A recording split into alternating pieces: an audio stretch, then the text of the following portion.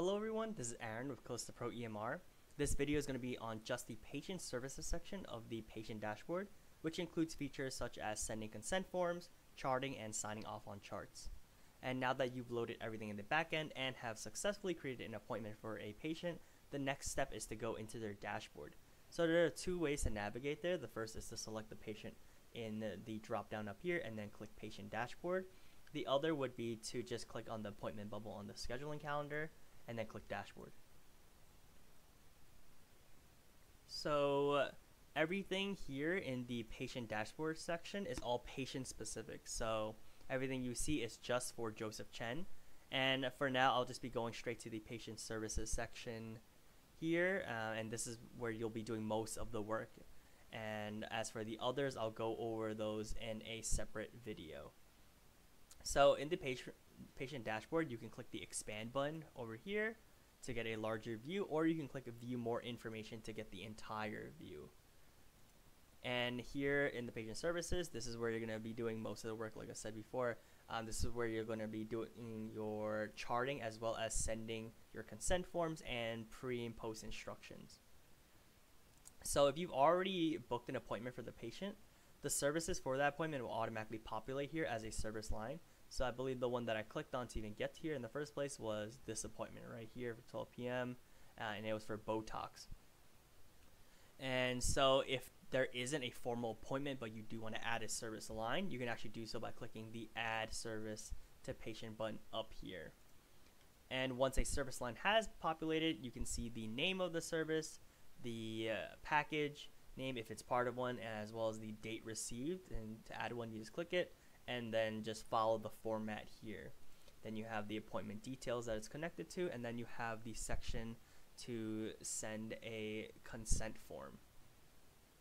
And while you're here, you can also click here to toggle the upper right hand to hide the appointment date column if you prefer. So if you want to see the appointment time or not want to, it'll save up some space and kind of clutter your area a little bit less if you prefer.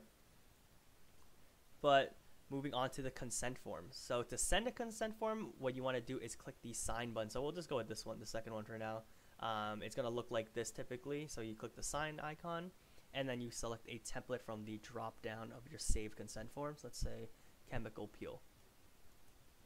Right, it'll then appear here, and then if you're on a tablet and the patient's in front of you, you can just hand it over to them and then have them sign on the spot like that. And then you would click the submit button. You can also click the send via email or SMS icons, and from there they'll receive a link to the exact forms with the ability to sign at the very bottom.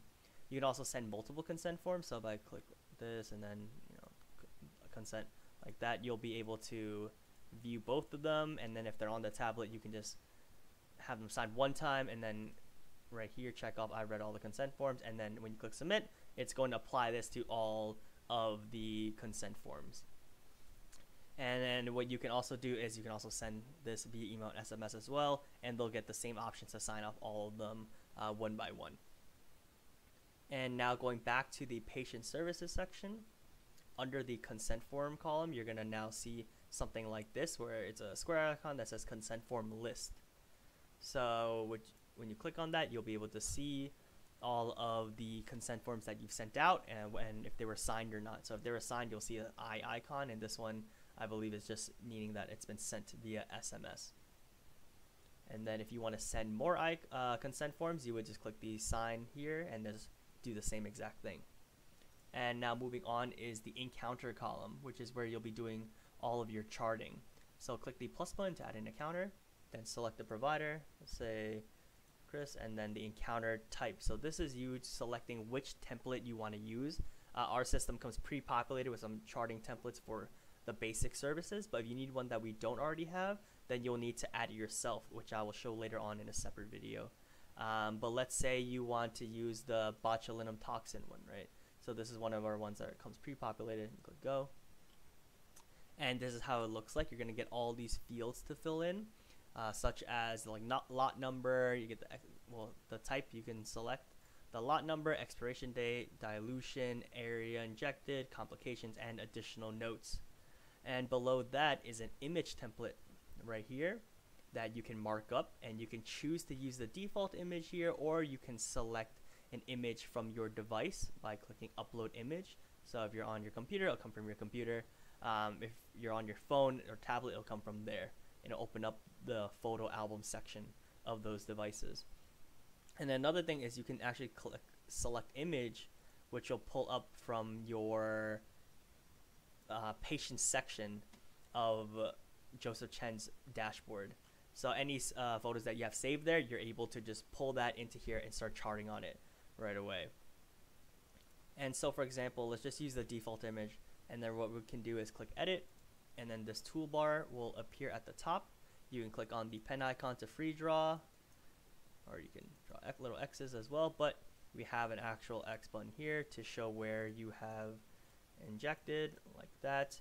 And then we have the text icon up here. So the A button is where is basically just meaning that this is the text one. So whatever you have right here, text for image editor text box, is what's going to appear once you drop it. So if I wanted to do like units, for example, I would say 1.0, and then I can just click like that. And if I change it to 2.0, I can do that as well. You can undo with the undo button, and then you can delete everything. And the next one is this, where you have the dot icons instead, or you can use the pen to highlight, right? And then it'll automatically save, but you can also save by clicking the check button here, and then you can click save encounter. So one last thing to talk about, at least for the text areas, is that you don't always have to keep rewriting it every time. We also have these pre-saved options, so if you know that you're going to be using these markings all the time, you can just save yourself the time and select that instead. And then to access this area, where to even add things here, you go to back end, and then I believe it's image editor right there.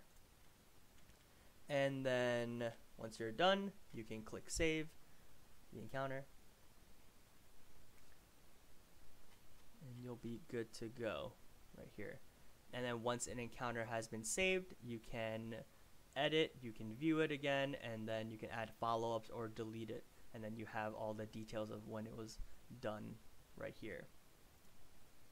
And if you click back, that's where it is. So what you just saw right here is the encounter list. And just like with the consent forms, you can have multiple encounter forms per service line, and so you can do that. And the final thing is adding this section right here, where you can send the encounter form to your admin, provider, or medical director, just someone to sign off on it.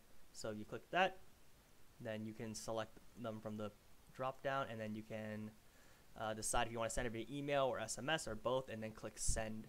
And what it's going to look like from their end is they're going to get a link, they click it, they're going to see the entire encounter form that you've created with all the markings and notes and details, and at the very bottom they're going to have a button to electronically sign for it.